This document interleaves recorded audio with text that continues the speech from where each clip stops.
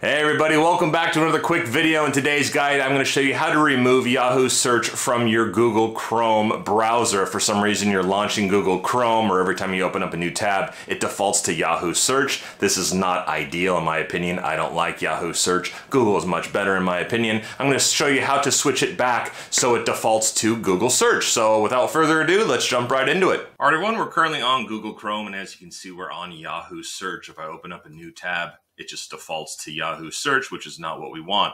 So what we're going to want to make sure is that you're logged into the account that you want to make sure you switch back to Google search for. Make sure you can see your profile icon that tells you that you're logged in.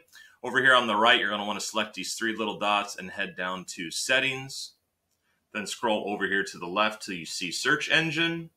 And then over here to the right, you can see there's a drop-down menu. Yahoo is selected. We want to make sure Google is selected. Now, before you leave this video, you want to make sure that there's no other extensions installed that could be automatically defaulting you to Yahoo, which can happen from time to time. So I would head down here to extensions and look through all your extensions. Make sure you recognize all of them. If you do not, just select remove, or you can toggle it off if you don't want to remove it and just see if it still happens and defaults you back to Yahoo.